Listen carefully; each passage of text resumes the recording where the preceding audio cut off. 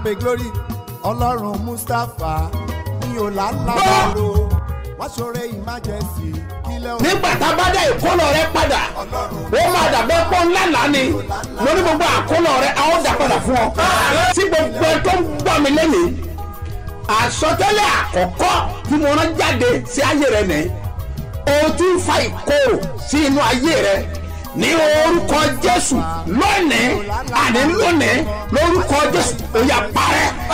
gbàdúrà fún gbogbo ẹ̀dá tó ń wò mí tó dẹ̀ ń gbọ́ mi lọ́wọ́lọ́wọ́ lórúkọ Jésù ọlọ́run olùbùkún ó yá kó bùkún fún ọ.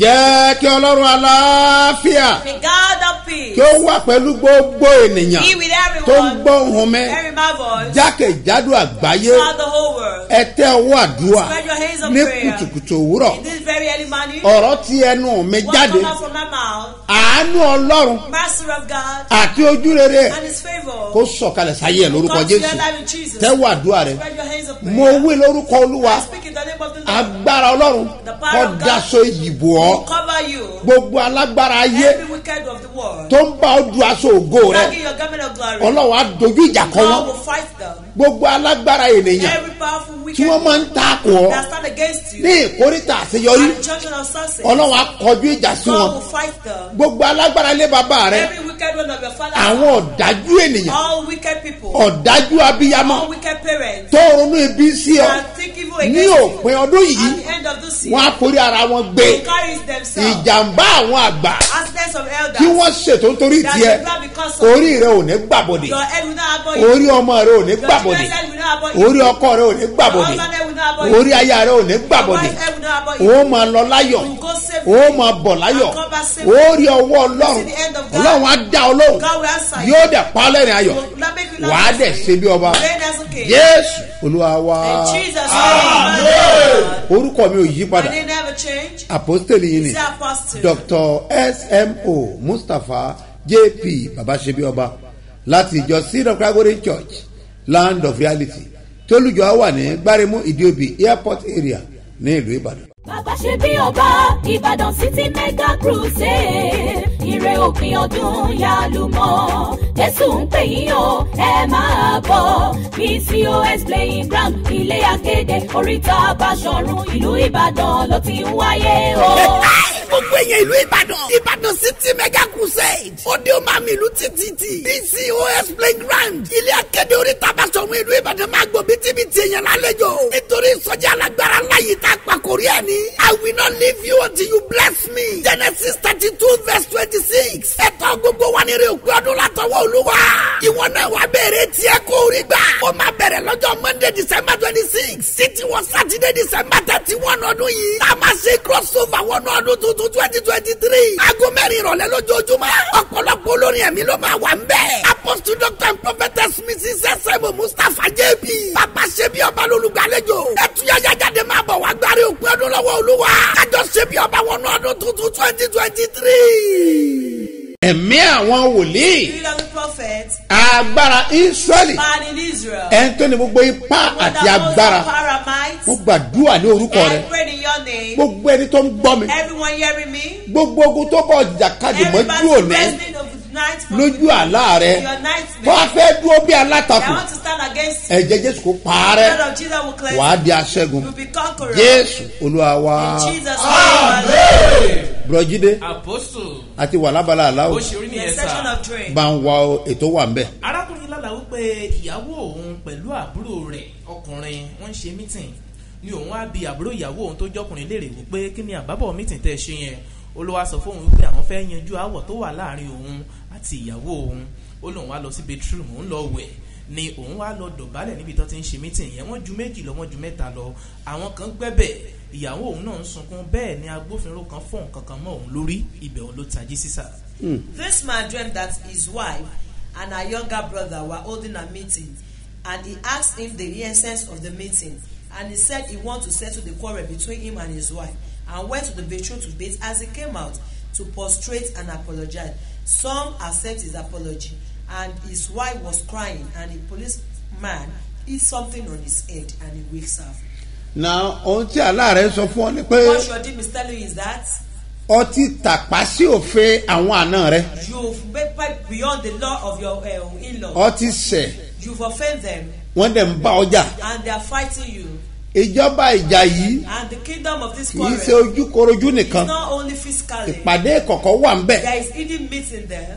torí pé ọlọ́pàá ò rórí yẹn. Because you see the kingdom of that. ìjọba wọ̀nyí o nílò àdúrà lórí wọn. You need prayer over them. number one. Firstly, ó bá fẹ́ kí àárín ìwọ àti ìyàwó rẹ kó gún padà. if you want the relationship between you and your wife. number two. Secondly, tó o bá fẹ́ máa ṣerú. if you don't want to be slave. torí ṣe lọ́dọ̀ balẹ̀ gbalaja. Because we went there to prostrate. síbẹ̀síbẹ̀ wọn ò gbà. Still they know wọ́n tó gbà nǹkan mọ́ lórí. they eat something o nílò àdúrà gidigidi. serious prayer. lọ́rọ̀ àwọn wòlíì. Go and see the prophet. kàn gbàdúrà fún ọ kìí ṣogun tó lè dájà. It's not the battle you can fight. gbogbo ayé ò ní borí ẹ. Battle of life will overcome. bá ń wẹ́ lómi. arákùnrin lálàá wípé wọ́n ń dìbò ní ojú àlá ọ̀hún. ó láwọn agbófinró wá fi òfin lẹ̀ pé ẹnikẹ́ni kò gbọ́dọ̀ kọjá níbi tá a ti ń dìbò yìí bẹ́ẹ̀ lẹ́nikẹ́ni kò gbọ́dọ̀ wọlé. ó ní òun wá ṣèèṣì wọlé síbẹ̀ bí àwọn agbófinró ṣe ń lé òun kiri nìyẹn ibẹ̀ ló tají sí.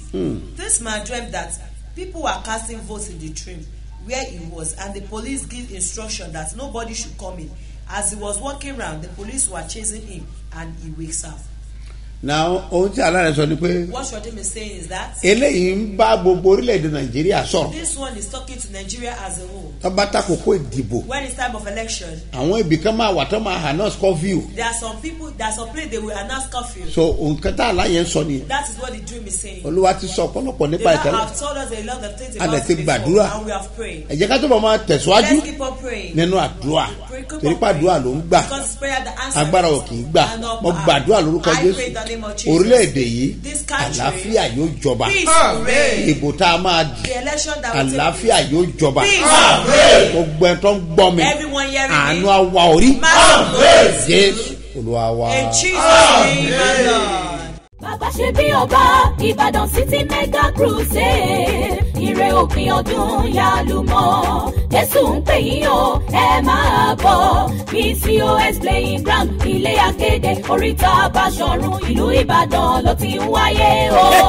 gbogbo èèyàn ìlú ìbàdàn city mega crusade òde ọmọ mi ìlú títí PCOS playing ground ilé akéde oríta Báṣọ̀run ìlú ìbàdàn máa gbọ́ bítíbitì èèyàn lálejò nítorí ìsọjí alágbára ńlá yìí tá a pàkórí ẹ̀ ní. I will not leave you until you bless me. Genesis 32 verse 26. ẹ̀tọ́ gbogbo wa ní ire òpin ọdún látọwọ́ olúwa. ìwọ náà wàá bẹ̀rẹ̀ tiẹ̀ kó rí gbà. ó máa bẹ̀rẹ̀ lọ́jọ́ Monday December 26. títí wọ Saturday December 31 ọdún yìí. tá a máa ṣe crossover wọnú ọdún tuntun 2023. aago mẹ́rin ìrọ̀lẹ́ lójoojúmọ́. ọ̀pọ̀lọpọ̀ olórin ẹ̀mí ló máa wà ń bẹ̀. Apostle Dr. and Prophetess Mrs. S.M. Mustapha JB. bàbá ṣe bí ọba lólùgbàlejò. ẹtúyàyà jáde máa bọ̀ wá gbárí òpin ọdún lọ́wọ́ olúwa. kájọ ṣe bí ọba wọnú ọdún tuntun 2023. alágbádá iná o. The Lord of Ghosts. aláwọ̀ tẹ́lẹ̀ oòrùn. The one that never changed. ọlọ́run alágbára. Most powerful God. ọmọ aládé àlàáfíà. Peace of peace. gbogbo agbára All power. tó fi ń jẹ́ ọlọ́run. That make you God. ni mo pè lónìí. I call unto you today. gbogbo àwọn ẹ̀dá ènìyàn. Every mankind. tí ayé ti pa kádàrá wọn That dà. enemy has changed their destiny. tí wọ́n ti gba aṣọ ọlá lọ́wọ́ wọn. Taking away their glory of wealth. tí wọ́n ti gba aṣọ ayé lọ́wọ́ Taking wọn. away their garments of celebration. bí wọ́n bá gbọ́tọ́dẹ̀ gbàgbọ́. If they hear and believe. èmi sọ fún yín. I declare to you. ní orúkọ olúwa. The name of the ó yá gbà á padà. béèyàn bá ń gbé ní ayé. If you are living in the world. tí wọ́n bá ilé gba aṣọ ayẹyẹ lára Why ẹ̀. they're taking away the garment of celebration. irú wọn ò kì í ní ayẹyẹ gidi Such láyé. will not have something to be celebrated with. títí a ó fi gbà padà fún wọn. Till they will be covered to them. náà olúwa rán mi ní iṣẹ́ But now pàtàkì. I'll send me a special message. mo dẹ̀ ṣetán láti jẹ́ And iṣẹ́ I náà. am ready to deliver it. ẹ gbé fáìlì yìí. Bring out your file. mo sọ nípa àwọn ẹ̀bẹ̀ àdúrà rẹ. You talk about your prayer request. ẹ gbé dání. Hold it. torí pé àṣẹ máa ti ẹnu mi jáde. Because authority will be released from my mouth. ẹ má gbàgbé pé Don't forget that. a ti sọ tẹ́lẹ̀ fún Said gbogbo before ènìyàn. that everybody wípé that ọjọ́ méje tó kẹ́yìn the ọdún. last 7 days of the year, ẹjẹ́ àjọ parapọ̀ kájọ gbà let wọ̀. us come together to fast àwọn àjọ parí 140 days yẹn. and finish the 140 days ní fast ọ̀dì 31. on the 31st. ọlọ́run tí mò ń pè. The Lord that I call wọ́n on dẹ̀ máa dáwọ́ náà lóhùn. answer you. ìtàn rẹ̀ dẹ̀ máa yí And padà. your story will change. àwẹ̀ ọjọ́ méje. This 7-day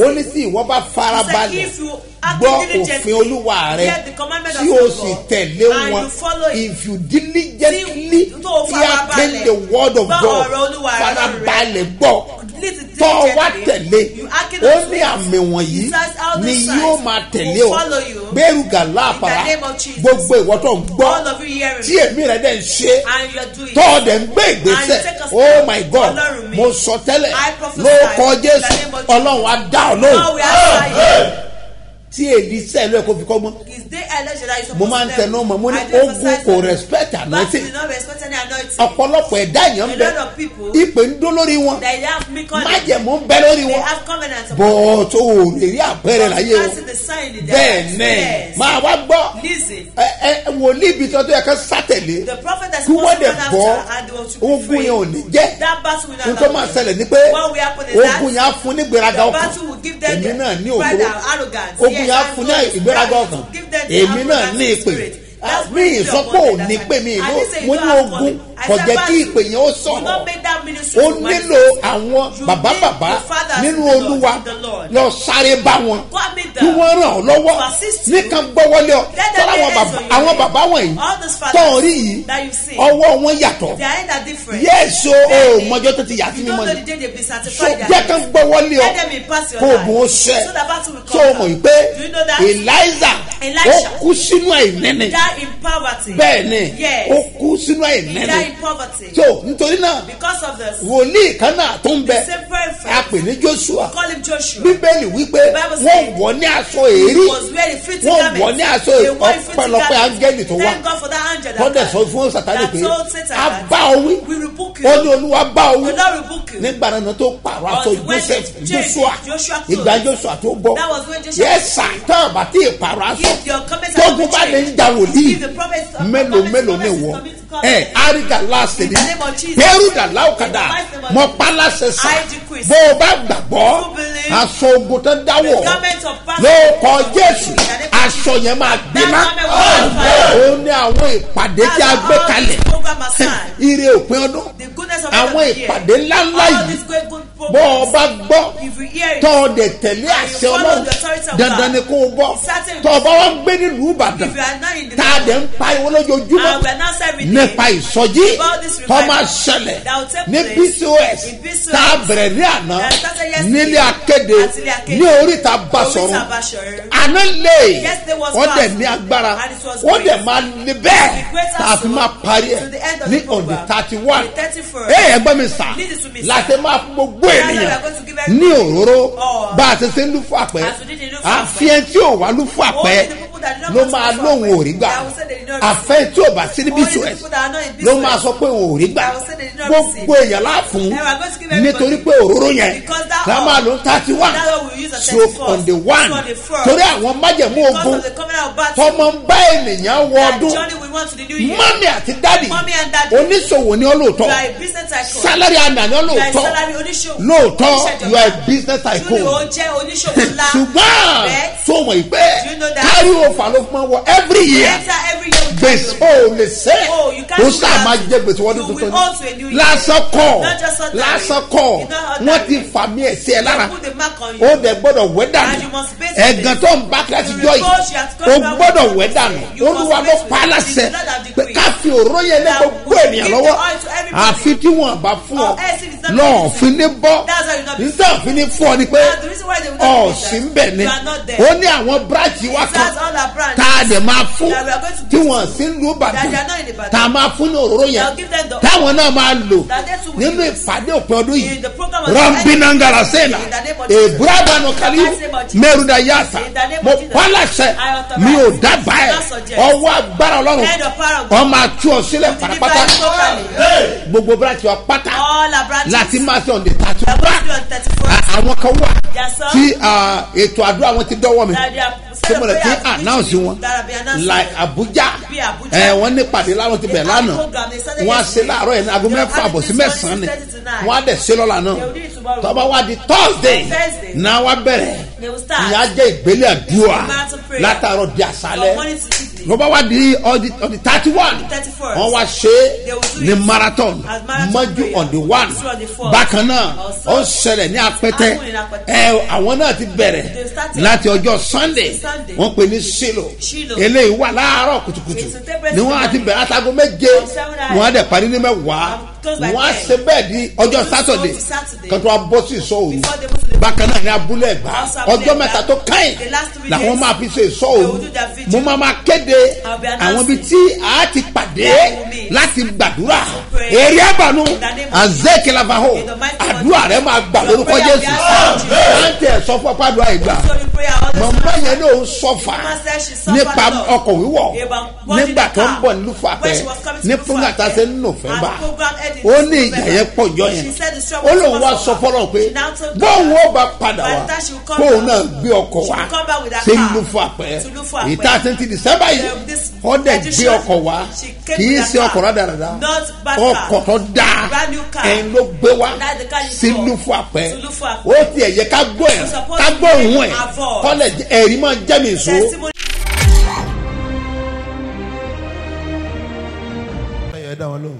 orúkọ yín.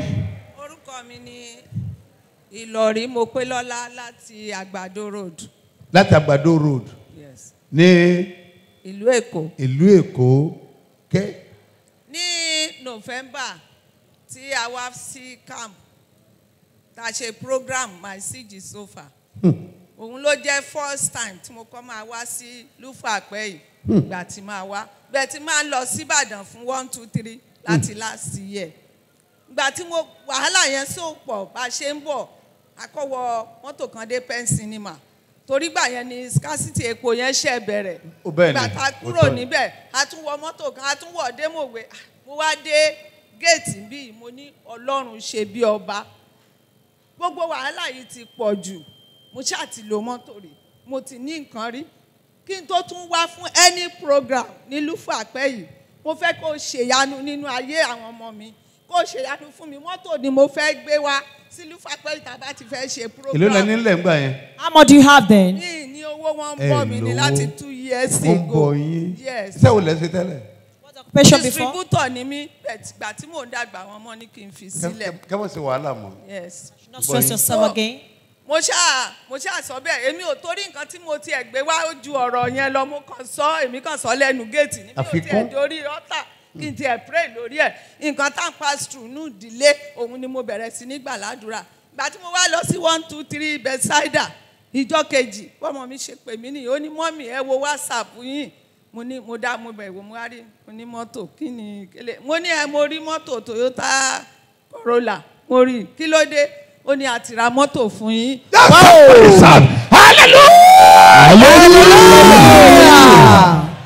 bí mo dẹ̀ bá mi gbàwé sí ó ṣe gbogbo ẹ̀ mo wá gbé wá sí Lúfàpẹ́ ní last camp of the year mo gbé wá síbí yìí. Wọ́n gbé wá lénìí.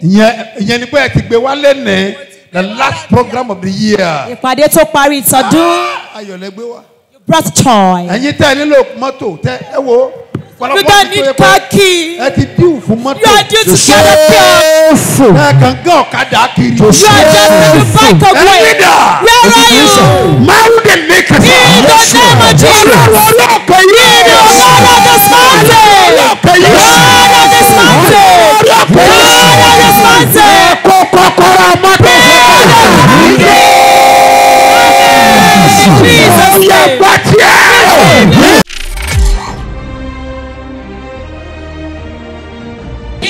Ní ọwọ́ méjèèjì wà á pariwo ní ìgbà mẹ́ta ni wà á sọ pé Jésù mi o. Jésù mi o. Jésù mi o. Òbí náà wọ ogún ilé wa. Wà á ti jẹun dàdúrà.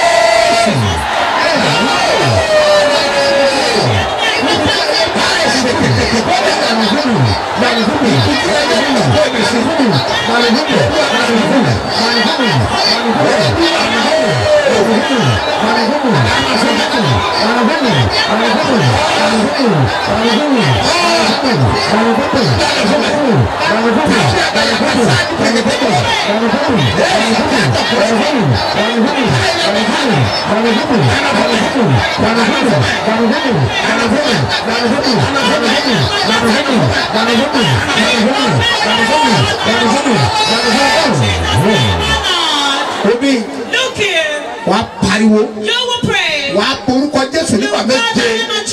Wàá wá pé mẹ́mẹ́ máa wò. Ọlọ́run o. Níbi tí ayé tèmi mọ́. Ẹ fagbára fà mí jáde. Ẹ tú mi sílẹ̀.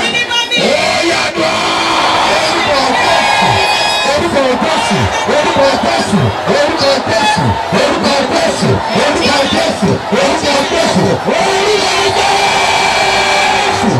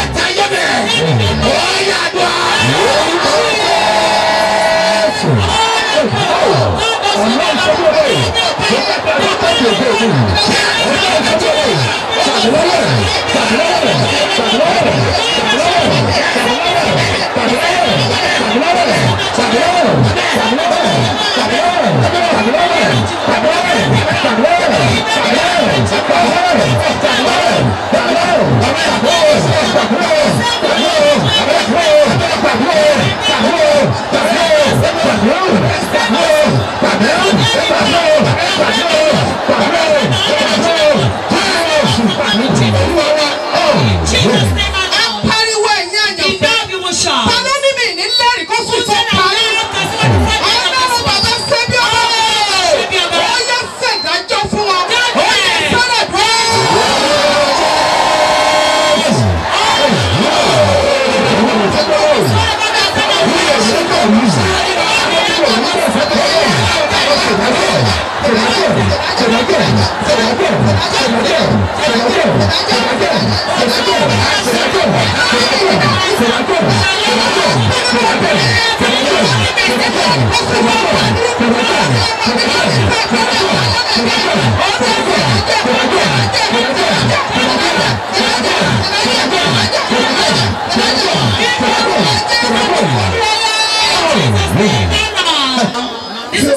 Put anointing one in your right hand. ẹni tí ò ní òru lẹ́gbẹ̀ẹ́ bá lẹ́gbẹ̀ẹ́ bá ń bò ó sọ́wọ́ ọwọ́ bù sọ́wọ́ tó wà lẹ́gbẹ̀ẹ́ bù díẹ̀ sọ́wọ́ ẹ̀ràn ayé lọ́wọ́. Help each other. Are you ready? Bù sọ́wọ́. Put it on your palm. Yes. So ti bù sọ́wọ́. Have you put it on your hand? Fún pẹ́ẹ́sì ọ̀tún ẹ̀. You need to place it on your right hand. Fún pẹ́ẹ́sì ọ̀tún ẹ̀. Place it on your 5 minutes. Fún pẹ́ẹ́sì ọ̀tún ẹ̀. Place it on your right hand. Wọ́n ní àná pàpà. In the name of Jesus. Pariwo orúkọ Jésù In lẹ́ka. the name of Jesus. Ẹ pé ẹ̀mí mímọ́. Come on, let's Jẹ́ pé èké pàdé aláàárín rẹ̀.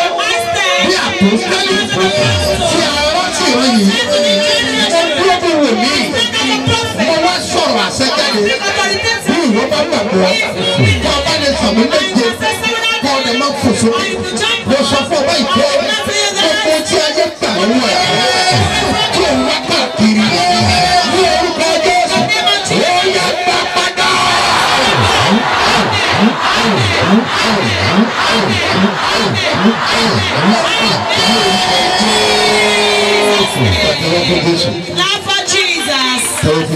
Clap for Jesus. Bàbá ṣe bí ọba Ìbàdàn City Mega Crusade ire òpin ọdún yálùmọ́ Jésù ń pè yín o ẹ máa máa bọ̀ PCOS playing ground ilé akéde oríta Báṣọ̀run ìlú Ìbàdàn ló ti ń wáyé o.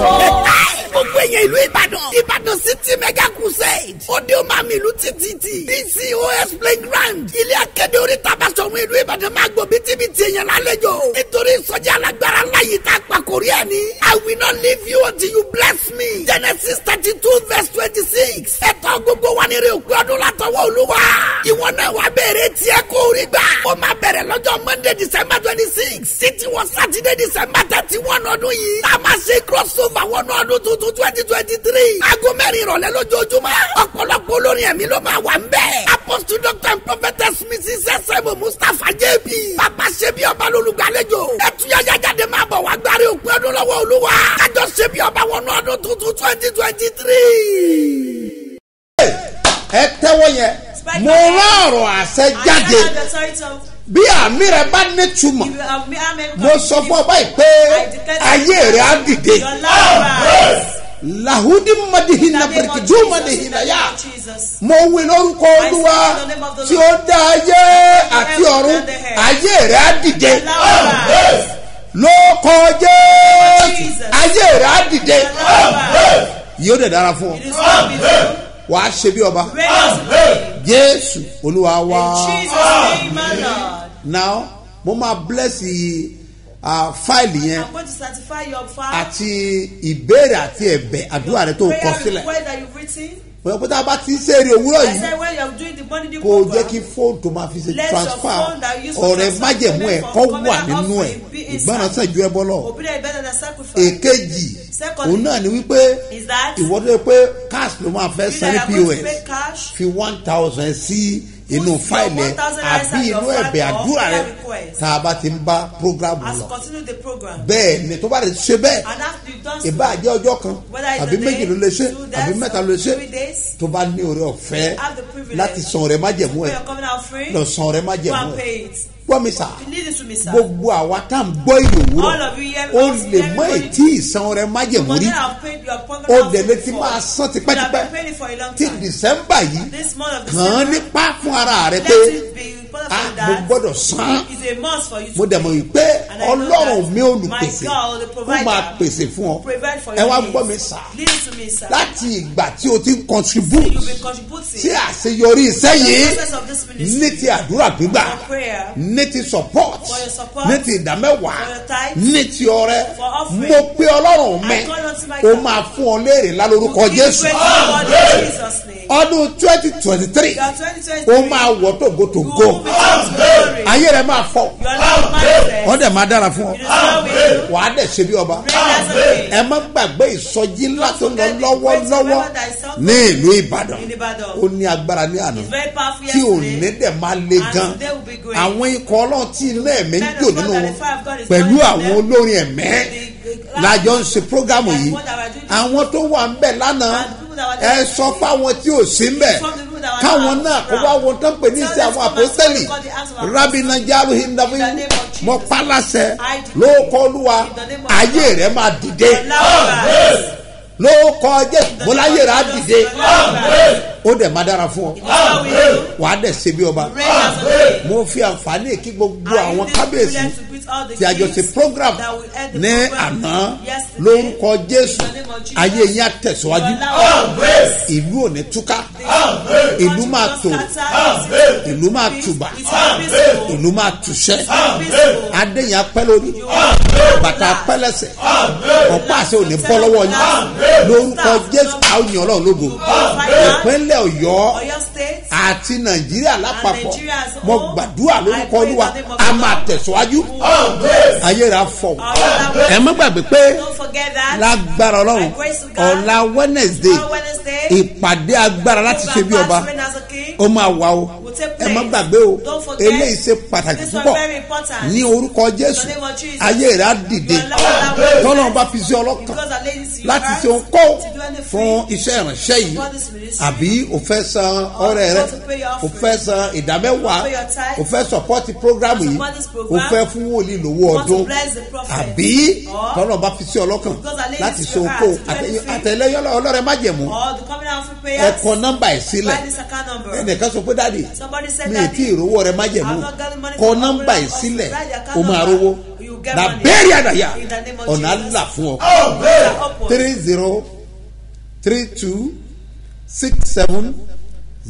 3032670285 gbọ́dọ̀ kan sí Hear it again.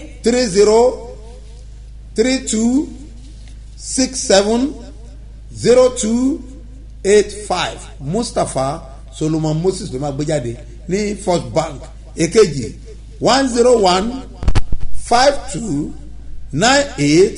10152989950 gbọ́dọ̀ kan sí Hear it again.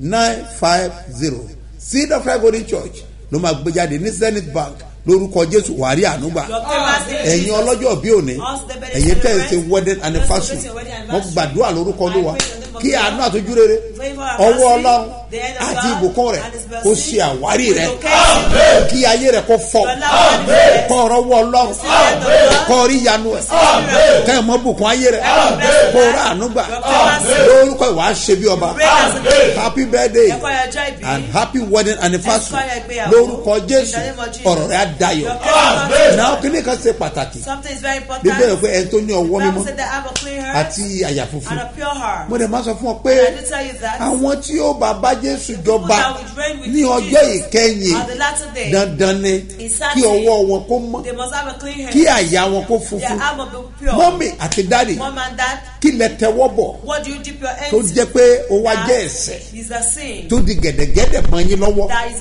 kò tí ì burú jù ẹ kàn fa ọwọ́ yín yọ ẹ yọ ọwọ́ yín ẹ dẹ̀ kúrò ń bẹ̀ ẹ fi wá ibi sílẹ̀ ẹ bá náà fẹ́ ṣe ẹnìkan níbi ẹ má bá wọn lọ́wọ́ sí i mọ́mí àti dádì tá bá ń pla àti jẹ́ iṣẹ́ ẹnìkan ní jàmbá ẹ má bá wọn lọ́wọ́ sí i ẹ wá Ọlọ́run ó máa wà pẹ̀lú yín yóò dẹ̀ jà fún yín ó ní ti èmi Olúwa ní ẹ̀san èmi yóò sì gbẹ̀san lórúkọ Jésù ogun ayé ò ní borí ẹ̀ fáìlì rẹ̀ dà àti àpẹẹrẹ ìgbàgbọ́ mo rán ọ̀rọ̀ agbára sínú ẹ̀ àti àṣẹ ńlá lórúkọ Jésù agbára Ọlọ́run kò wọnú ẹ̀ ìdí Jésù kò sọ nínú ẹ̀ yóò sì ti agbára yóò ṣe ìtúsílẹ̀ yóò ṣe ìdáǹdè wàá rí ọwọ́ Ọlọ́run wàá rí ìyanu yóò dẹ̀ dára fún ọ Jésù Olúwa wa kọjú sí ẹnìkan fi dá lójú pé